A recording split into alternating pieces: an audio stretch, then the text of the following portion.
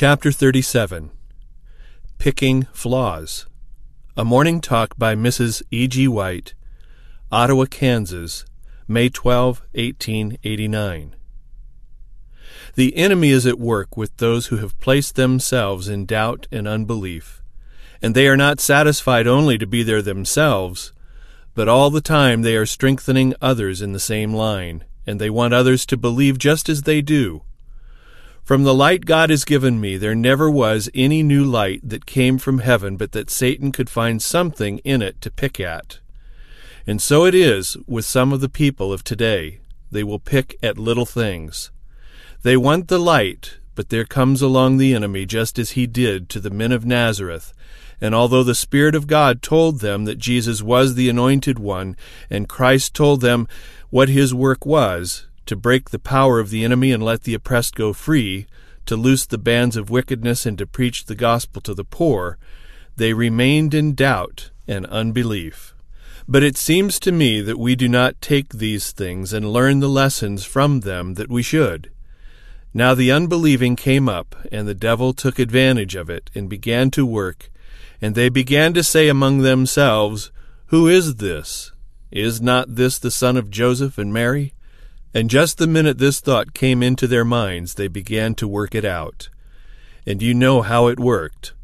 They arose right up and laid hold of Christ and led him to the brow of the hill and were going to destroy him. Now there has not been any improvement made in human nature since that time. Human nature is human nature still. If there is any little point where they can divert the mind, they will make the most of it. You see it in the councils. It has been presented to me again and again. They, the church leaders, are laying plans for the work of God, trying to make arrangements whereby they can advance the work of God, and there stands someone trying to trig or to block the wheels.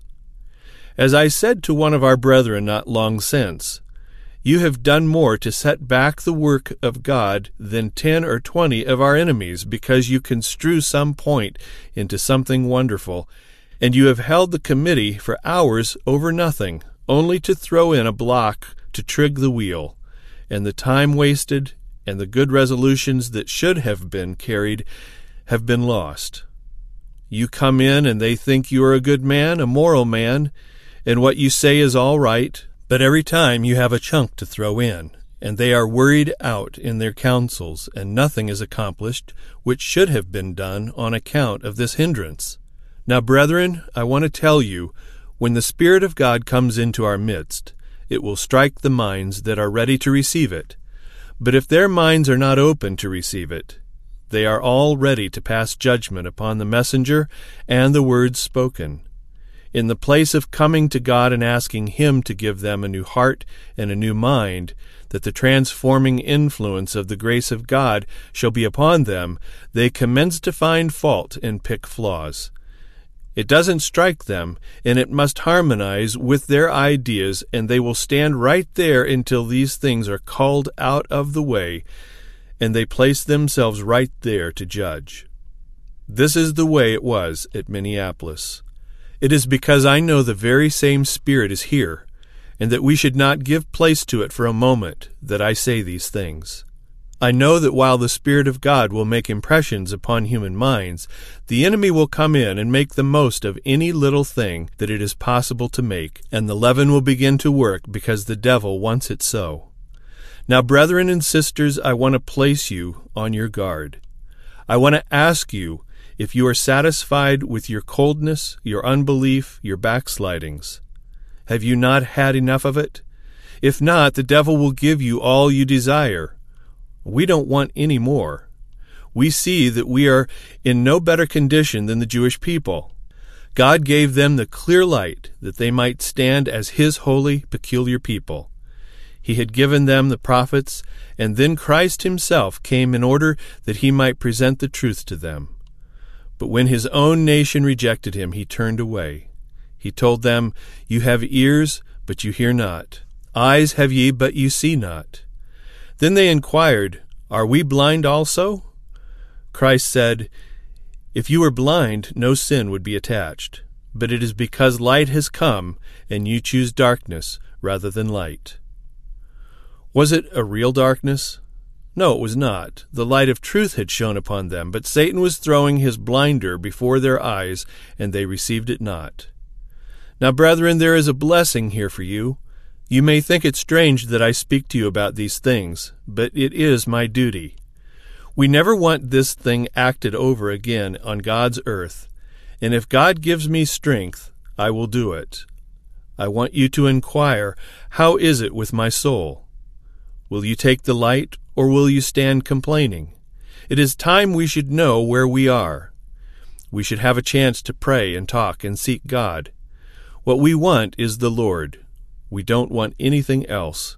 But we have it here in these words of Zechariah. Joshua stood before the Lord, and Satan stood there at his right hand to resist him.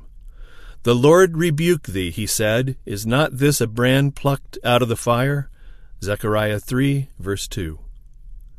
Now here are the people of God, and God wants you to be getting ready for the great day of salvation, that you may be getting others ready.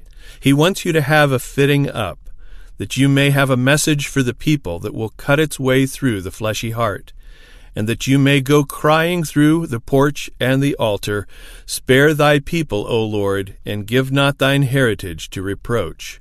Joel 2, verse 17. Now open your ears to the truth you have had, and put away your doubts, unbelief, and Christless surmisings.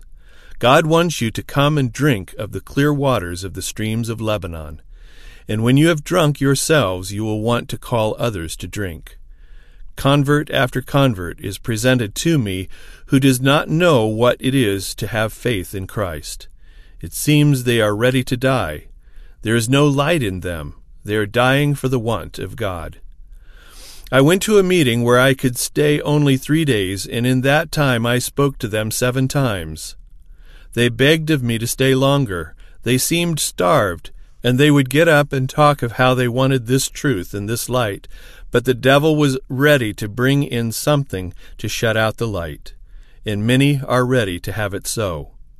They don't know what the pure atmosphere is, but may the Lord help us that the clear light of His glory may surround us. May God help us to stand on vantage ground before the enemy, that we shall have our minds broken off from the things below and get hold from above.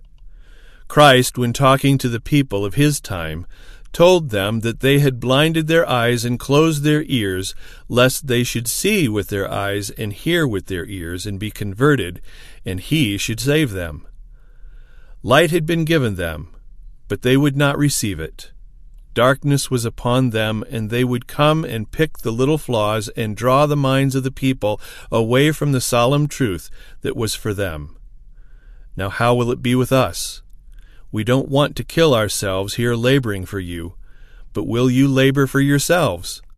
We want to know whether we will have the rich blessing of the Lord resting upon us, and we realize that He sheds His rich light and glory upon us. This is my prayer.